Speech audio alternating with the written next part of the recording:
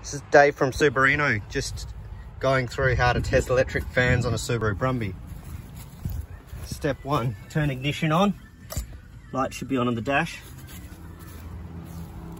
Now these are triggered by a thermo switch on the driver's side of the radiator.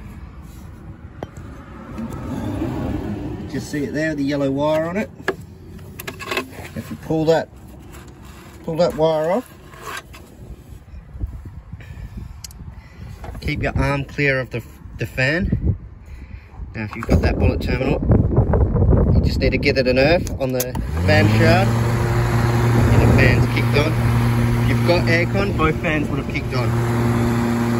If that works, you've still got no fans when you're about 3/4 temp, then that solid switch there is probably faulty. If that test doesn't work, just make sure you've got this earth strap on the radiator. Without that, the radiator shroud might not be earthed.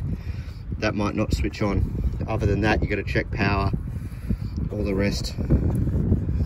Power at that plug there when the ignition's on. Hope this helps a few people.